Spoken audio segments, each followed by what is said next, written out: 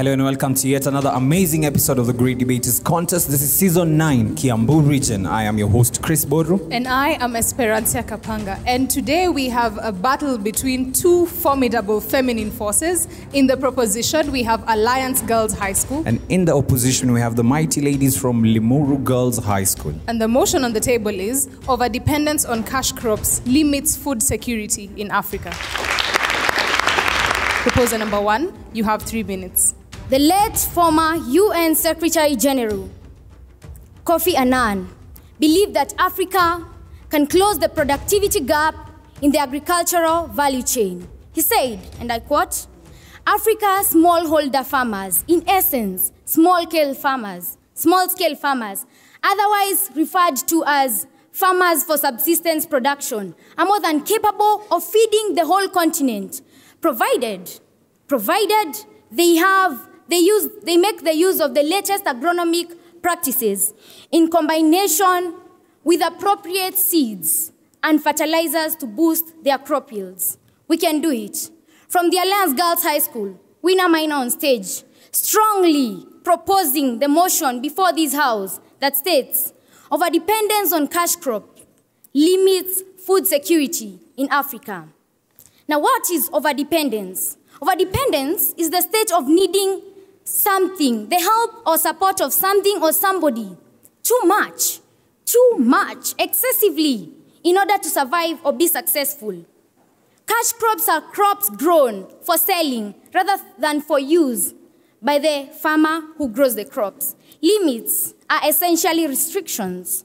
Food security, according to the United Nations Convention on Trade and Agricultural Development, occurs or exists when all people at all times have physical and economic access to safe, sufficient, and nutritious food to meet their dietary preferences and to be able to lead an active, healthy life.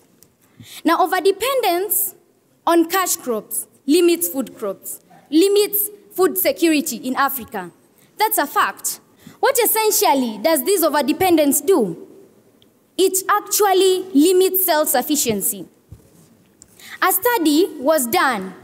research was conducted by a couple of people, some of them being Julius Maithia and Fred Muigivane from the University of Nairobi. It was titled, "Are Commercial Crops Displacing Food Crops and Compromising Kenya's Food Security?" The research was conducted in the Mumias Butere district then, in the western part of Kenya. And the findings were that out of 2 hectares, which the average farmer owned, only less than 10 square meters were allocated for subsistence farming. The rest of the land was used for cash crop farming. And essentially there they were growing sugarcane. And these farmers depended entirely on this sugarcane in order to sustain themselves. They had to sell the sugarcane to the sugar manufacturing factories in order to get money to buy food crops. They depended entirely on these cash crops and therefore were not able to meet their basic needs. They lacked self-sufficiency. I leave it at that. I rest my case. Again, strongly proposing the motion of a dependence on cash crop limits food security in Africa. Thank you. First proposer, you have 3 minutes to make a statement. A hungry man is an angry man. Therefore, I cannot be disputed when I say that a hungry continent is a hungry continent. My name is Fatuma Ali from Limuru Girls School, here to strongly oppose the motion that overdependence on cash crops limits food security in Africa. Overdependence is relying on something too much to an excessive extent.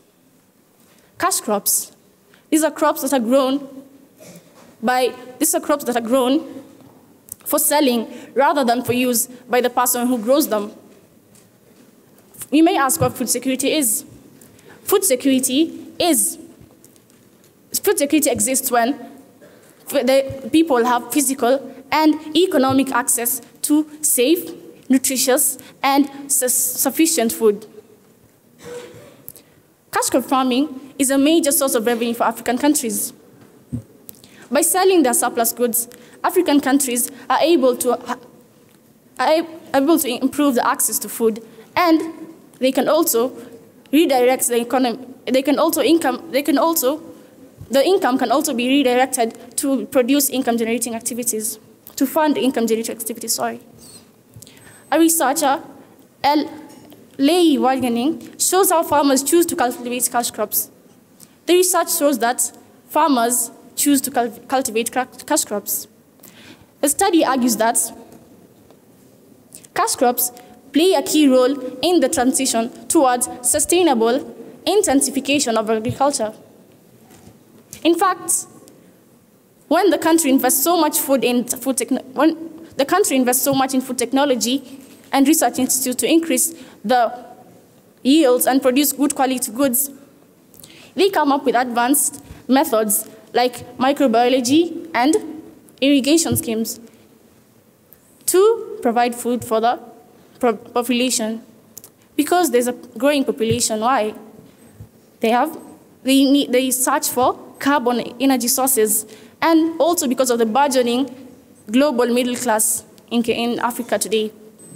When we depend too much on cash crops, income from the cash crops, or invest too much on cash crops, ignoring the others like food crops, we don't identify other sources of income generation. Thus, we do not get access to food. That is why I strongly believe that over-dependence on cash crops limits food security in Africa. Thank you. Second proposer, you have 3 minutes for cross-examination. My name is Lulu Sorobit from Alliance Girls High School, and I would like to start by by saying that we are not against cash crop farming. We are just saying that we neglect the fact that it isn't an assurance of food security, because we cannot go eat coffee berries from the farm, neither can we go chew tea leaves from our farms, but we need to eat actual food. We cannot eat or consume cash crops directly from the farm. They need to go get processed in the factory. And with that, I would like to state that price depends on demand. And over here, our demand is the countries that we export these cash crops to. Therefore, if the countries that we export the cash crops to discover other alternatives, for example, when Kenya used to be the leading producer of pyrethrum in the world, but they discovered synthetic insecticides, which led to a decline in the growth of pyrethrum. Again, capitalism is all about reducing the cost of production. For example, in Nyandarua, a while back, everybody used to grow pyrethrum. But with the in the spirit of capitalism and with lowering the cost of production, the pyrethrum farmers were paid very little, and they had to uproot their pyrethrum and grow other crops. But food crops will always be eaten. People always eat food. Therefore, food crops will never lack a market.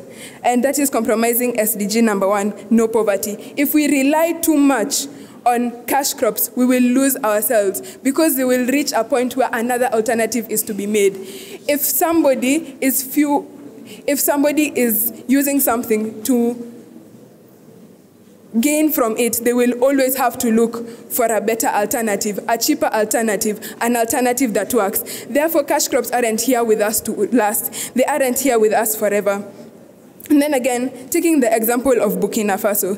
In Burkina Faso, 85% of the population grow cash crops, and they depend on it for their livelihood. But 2 million citizens of Burkina Faso go hungry. Why? Their land is arable, it is fertile, there is adequate rainfall. The money from cash crops isn't enough. The market prices fluctuate because they are regulated by the people who import them. Because if you only have one buyer, you have no other option but to submit to them. For example, we can also use another example with Kenya, our beloved country. Money from cash crops is used to import food.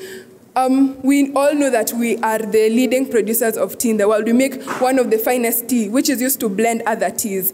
But we had to import maize from Brazil. we had to import maize from Brazil, which means that the money that we're earning doesn't really do much, isn't really used much. So with this, I conclude and say that cash crops are a really good thing, but depending on them too much is like trading our lives for money. Thank you.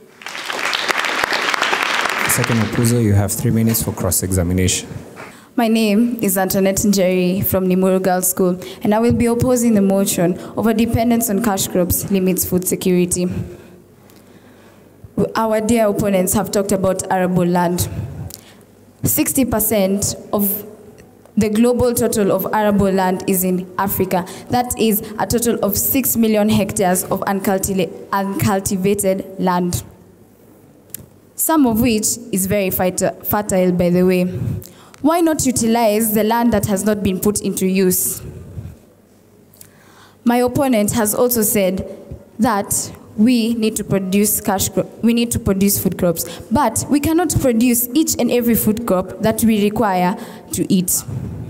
My lovely opponent has also given the example of maize, that we imported it from Mexico and Brazil. This is because our farmers in Kenya who grew maize, their maize wasn't bought, and it led to it rotting, thus leading to a deficiency. In addition to all this, we must also look at climate as a determining factor to food insecurity. We cannot just say that it is over-dependence on cash crop farming that has led us to food insecurity. We must also take, for example, in Africa, we have seasons not clearly defined in some countries as summer, winter, fall, but dry spells, rainy seasons. We cannot say that over-dependence on these cash crops is the only reason why we have food insecurity. We cannot control the climate, or can we? Moving on swiftly. In the case of Kenya, we have some cash crops which double as food crops. For example, avocados, pineapples, to name a few. Can we not say that we are also exporting them? Can we not say that it is not cash crops, the over-dependence, but just mismanagement of funds and embezzlement? In the case of Mumias, a sugar company in Kenya, there was embezzlement of funds leading to bankruptcy of the company. Is that really about over-dependence? Did cash crops really contribute to this food insecurity? Thank you.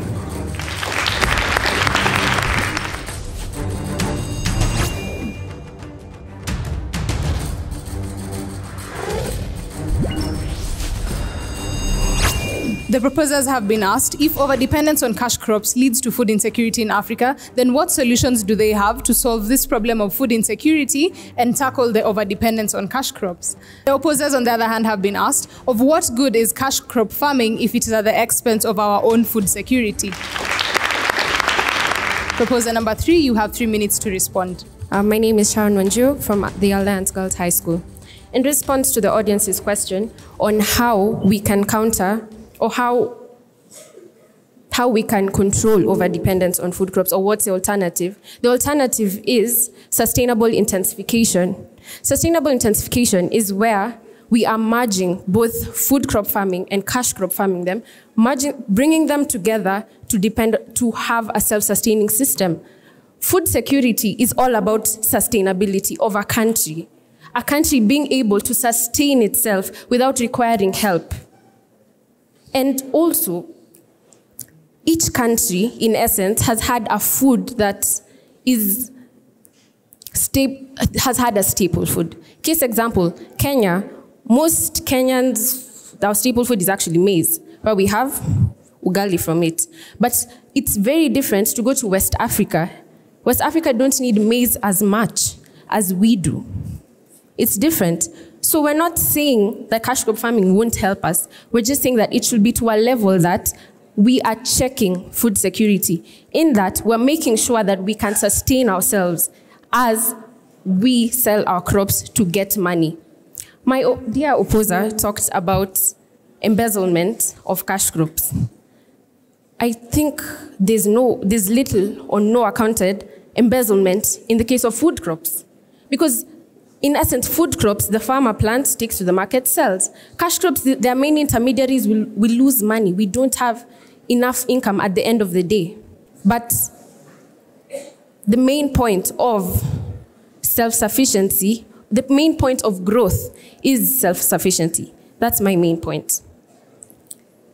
Cash crop farming increases vulnerability to food security as prices increase because of diminishing capacity of food. When we grow these cash crops too much, whereby we're using all our arable land, all our available land to plant cash crops, there's not enough land for us to plant food crops because the population grows, demand grows. And land does not grow. Land does not increase. We have a limited amount of land in our country. There's not enough land, as per se, to compromise and say that we need to put cash crop farming as head and not food crop farming. As said, we cannot be selling crops to other countries if we ourselves don't have enough to eat. In necessity, any country needs first to cater for its citizen before it caters for its own economical growth. Vulnerability depicts the loss of access of necessary resources needed for production and consumption of adequate food production. So at the end of the day, we can't sell when we don't have enough for ourselves. As my teammate said, we cannot eat our cash crops. We do not consume our cash crops, but we do consume our food crops. So at the end of the day, I strongly, effortlessly, and tirelessly propose that overdependence on cash crops is a limit to food security. Thank you. Kadupuza, you have 3 minutes to respond. Thank you for this opportunity. I am Joy Mbao from the Limuru Girls School, here to strongly oppose the notion overdependence on cash crops limits food security in Africa. I will start by correcting my worthy opponent when she said that we are not using the land that we have to produce enough food crops. Statistically speaking, over 600 million hectares of land is uncultivated in Africa. That is about 60% of the global total. Instead of blaming this on cash crops, why don't we come up with strategies on how to invest and how to obtain food from this uncultivated land? To answer the question from the Alliance Girls, she asked, how would cash crops help if we do not have food sustainers? Number one, cash crops are a source of livelihood. Fact, nearly 2 out of 3 Africans depend on agriculture for their source of livelihood. In Kenya and Ethiopia, agriculture is the key to reducing poverty. Agricultural growth has shown to reduce poverty twice as much as any other sector. This can be achieved by using the money from the exports to finance income-generating projects and, get income to obtain food either from other countries or to begin projects in our own country on how to produce food of our own. The government should invest in income-generating projects. You see, when we produce cash crops, we are preparing them for international standards.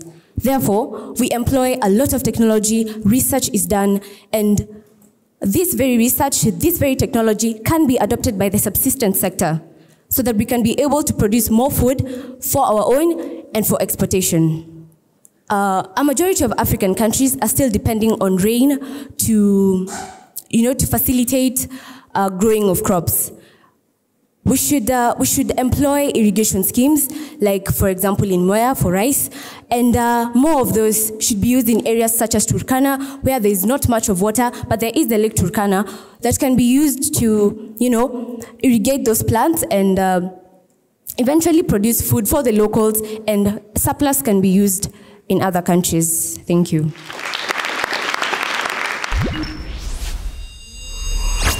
Proposers, you have 1 minute to make a final statement. I'm Lulu Sorobit from Alliance Girls High School, and once again, I would like to emphasize that overdependence on cash crop is limiting, will always limit, and shall always limit food security in Africa as long as something different is done. And as a proposition, we propose sustainable intensification, which is a practical approach to merging subsistence crop farming and cash crop farming, whereby they are both, a farmer on one piece of land shall plant cash crops and food crops. For example, in Ghana, where cocoa, plantains and fruit trees and cocoa trees are planted on the same plot of land, and also in Malawi. So given the case of these countries, this can work to achieve SDG number 8, decent work and economic growth, SDG number 2, zero hunger, and SDG number 1, no poverty. And with this, we shall go further as Africa because we have the natural resources to do this in our soil. I rest my case.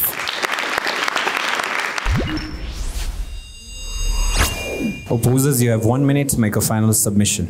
Thank you once again for the opportunity. Let me begin by saying Kenya cannot produce all the food that it requires, you know.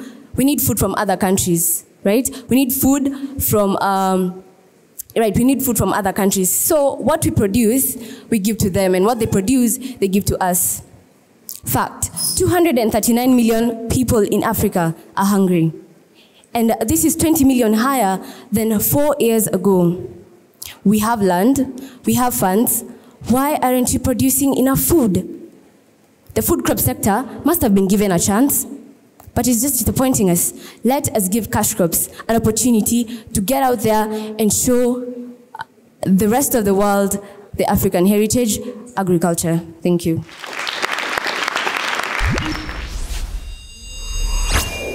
From where we see the judges, were we impressed, like super impressed? No. We felt like there could have been some extra level of research, okay, from your end. This motion requires that. It requires that you get to know your facts on your fingertips, all right?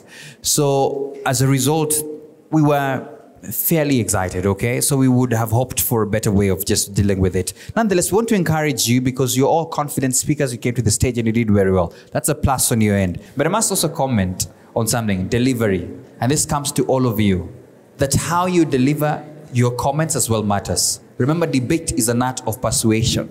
You need to persuade us. You've sitting here and you've seen other people almost falling down to the stage because they need you to get the point. What about you? But we appreciate what you have done. There can be room for improvement, all right? All the best to both of you. Down to the numbers. Alliance Girls High School. The judges saw it fit to award you 66%. Let's give them a round of applause. Limuru Girls High School. You earned yourself 64%. Let's appreciate them. Congratulations to Alliance Girls High School for winning this particular debate. Congratulations to both teams for a job well done. Remember, the debate does not end here. It continues on all our social media platforms with the hashtag GDC for SDGs. I have been your host, Chris Boro. And I am Esperanza Kapanga. See you next time.